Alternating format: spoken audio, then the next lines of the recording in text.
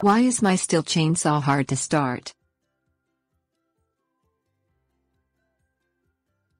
Stihl chainsaws, like most two-cycle gas engines, take only three things to operate: spark, compression and fuel. Hard or erratic starts are likely attributed to one of those things.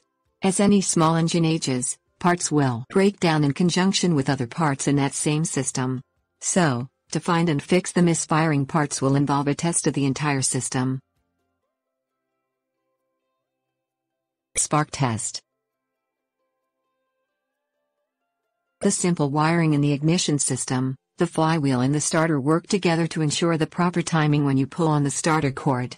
When experiencing hard starts, you can disconnect the spark plug and spark plug wire from the spark plug hole. Hold them about an inch away from a solid metal point on the engine block next to the spark plug hole. Try pulling the starter cord a few times. There should be a spark across the two metal points. If it is weak or non-existent with the new spark plug attached, you have a problem farther into the electrical system. Ignition wiring.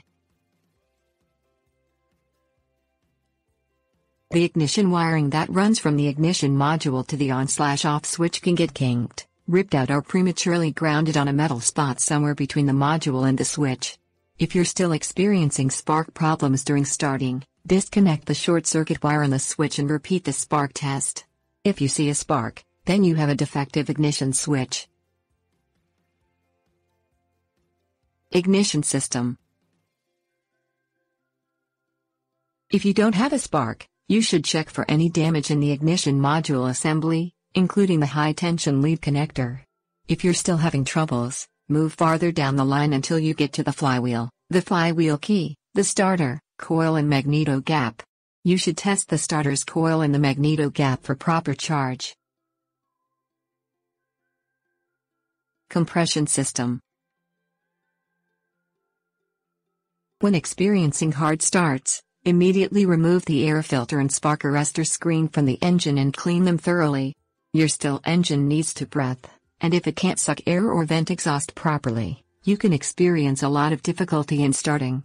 If your engine is low on compression, you can use an engine pressure gauge to test the compression level.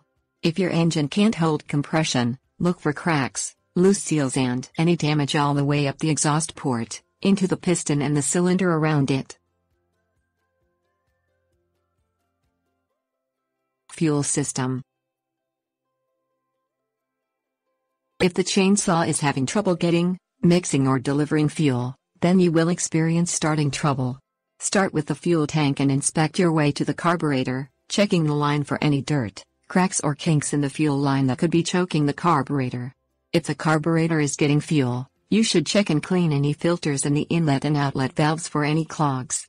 It might be necessary to disassemble and clean the entire carburetor if you continue to have fuel delivery problems. After you cleaned the carburetor, you can install an aftermarket kit that will help reduce old carburetor problems.